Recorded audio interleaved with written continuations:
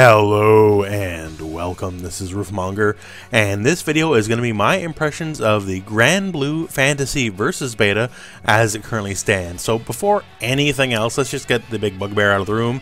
This game is pretty as all get out. So this is an Arc System Works game, and they've definitely honed the style, you know, from Guilty Gear XRD, Dragon Ball FighterZ, now to this. This game looks downright stunning and beautiful. So now with that said, so once again, this is an Arc System Works game, this is the Unreal Engine, and let's just talk some of the very baby basics here before anything else. So one, it is a lobby-based game, so very similar to, say, you know, anything else they've worked on in the past, you know, Guilty Gear XRD, BlazBlue Cross Tag Battle, even, you know, Dragon Ball FighterZ lobby.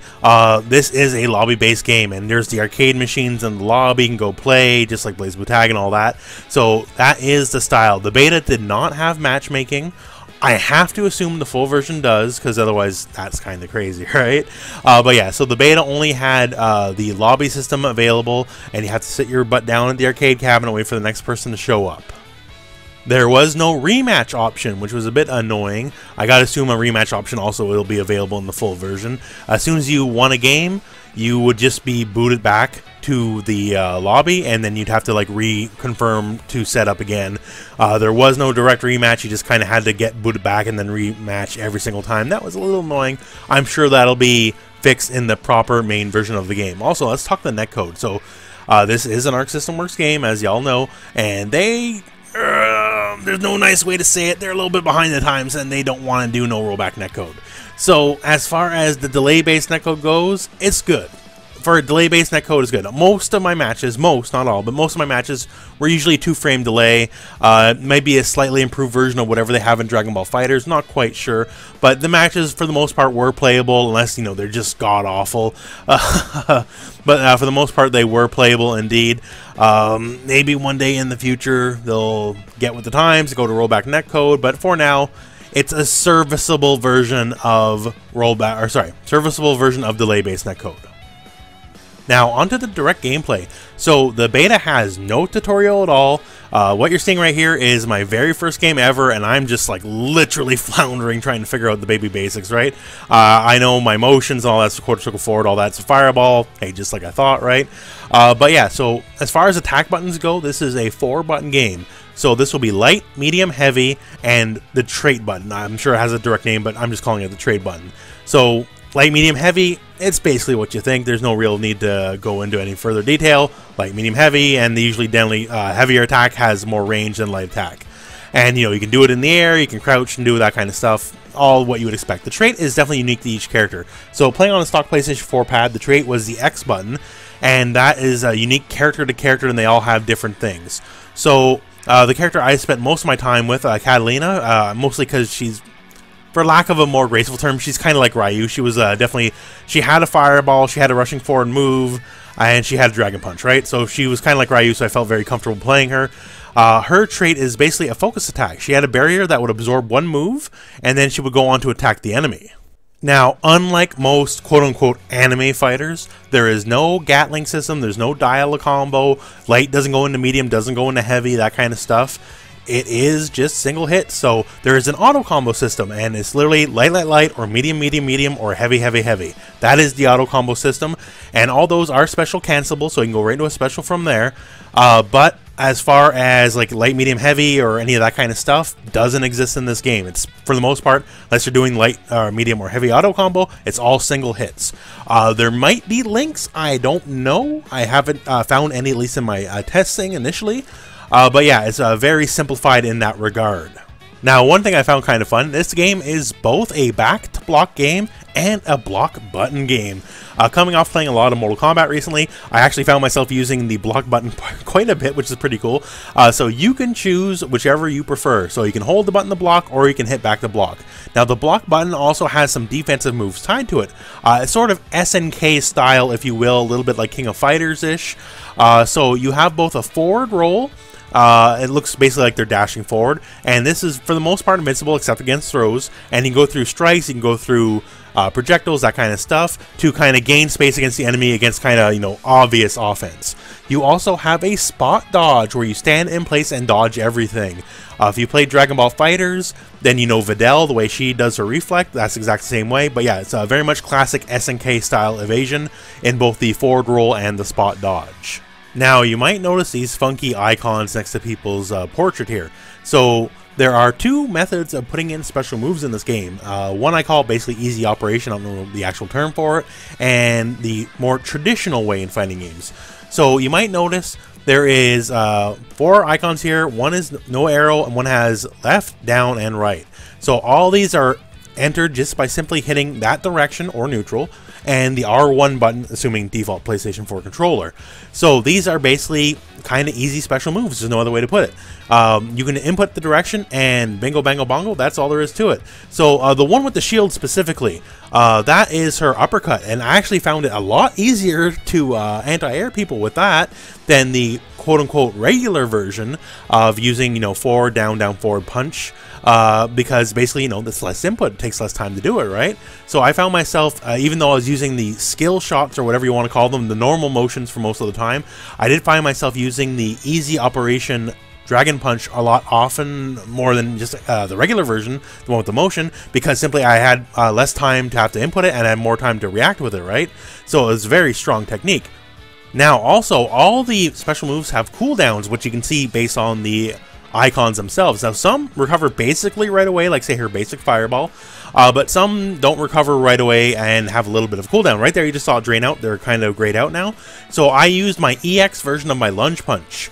So if I did the regular version, then it would just recover basically instantly, so it's not a big deal. But if I use the EX version, which is much stronger and can cause combos in the corner, then I am locked out for it for just a little bit. I cannot use that move in any version, EX or regular, again until the bar refills. So what's the difference between the easy operation kind of shortcut version and entering the move in manually like a more classic fighting game?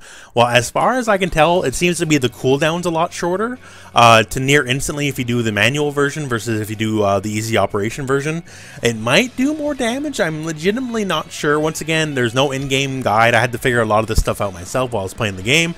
But yeah, for the most part, if you do the proper motion, the cooldown is much faster than if you didn't. Once again, for the case of like Dragon Punches, hitting forward on the button's a lot faster than hitting the motion on the button, so I was very okay with the cooldown, to be honest with you, because I just wanted the move right away, but that seems to be the big difference. Now, just like pretty much every fighting game ever made in the modern era, you got your super bar, right? And the one thing about the super bar is you have two versions of your super. So one is the regular, and you can see here, like, you build your percent as you go, right? Your regular super, and that's usually quarter circle forward on one of your buttons, and that's all well and good. And if you're, I believe it's 30% or less health, your health will turn blue. You basically have a desperation super unlocked, and it'll do even more damage. Now, one thing about supers is they do not carry between rounds. So if you don't use your super bar in that round, you're never going to use it, and you can't use it for anything else but supers or desperation supers. Your EX moves are not tied to it in any way, shape, or form, so basically there's no reason not to burn the bar once you have it. Because if you don't take that opportunity, you're not going to get it back in the next round, you're not going to be able to save that bar, so keep that in mind. We showed this at the start of the video, but just for a frame of reference here, this is a level 1 super with all the animation playing out, so all the level 1s still have a lot of animation, as you can see here. And the next one here, this is the Desperation. This is the low health super. They can only do when you're low health. And obviously the Desperation supers do quite a bit more damage. But they just take the full super bar one way or the other. It doesn't really matter, so one doesn't cost any more than the other. Since you do not keep your super bar between rounds, consider them this. These guys are your round ender. These are your closer, right? This is how you're going to end up a lot of your rounds. Most of your rounds, when you're fairly low health, you're probably going to have full bar anyways, right? So you're going for the big play, hey, this is it. Now, also with that said, one thing I like, honestly, and it's a little thing, it's a very little thing, but if the enemy's very low health anyways, and you kill them with the start of the super, you don't go into the full cinematic. So if it's going to kill anyways, you don't need to waste, you know, another 5-10 seconds just to see right there. As you can see, it'll just end the round. You win. If it's not going to kill, then, you know, you get to see, oh, will it kill or not, right? But when it's just a situation of, yeah, he's definitely already dead, then it won't play out the whole cinematic. Now, combo-wise, mechanically, once again, we have the auto combo, and you can go, like, basically auto combo into special mid-screen, and usually some sort of auto combo into EX special into kind of some sort of corner conversion off a wild bounce or something like that, right? Combo potential in this game is somewhat limited. That's not necessarily a bad thing, but, you know, coming off especially, you know, previous Arc System Works games, right? Off, you know, BlazBlue Tag or Dragon Ball Fighters or whatever, the fact that the combo system's so basic is definitely a bit odd. Now, it's not to say the usual skill set that applies. This is a very neutral-heavy game from what I've seen, and a lot of your skill set's gonna have to play into that. So if you have a bad neutral, you're probably gonna be bad at this game, straight up.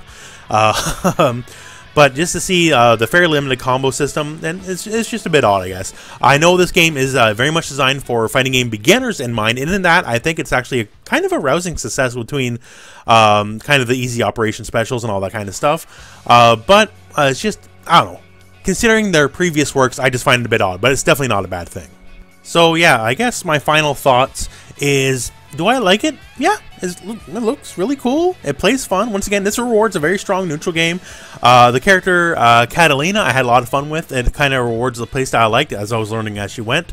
Just kind of very button heavy, just like, you know, a lot of pokes, a lot of backdashing, just a lot of playing lame. It's my favorite style of playing games, so I found that pretty fun. The one thing is, I wonder about system level depth. Not necessarily player depth, because once again, this is a neutral heavy game, and neutral takes more skill than anything else in fighting games. You can have your sickest setups, you can have your sickest combos, and if you suck at neutral, you're still going to be bad, right? If you don't have the fundamentals, you're still a bad player despite how many crazy setups you know.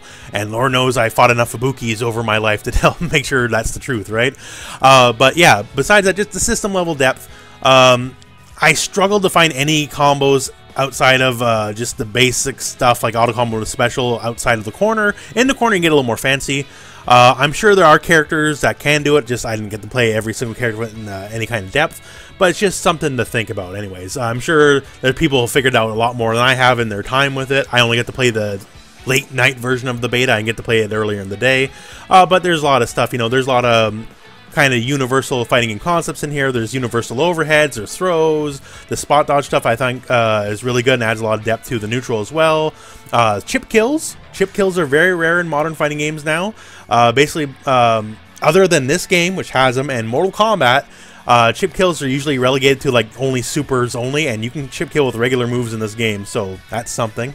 The netcode is still delay based, but I guess it's a good one of those, even though it's certainly not preferable to me.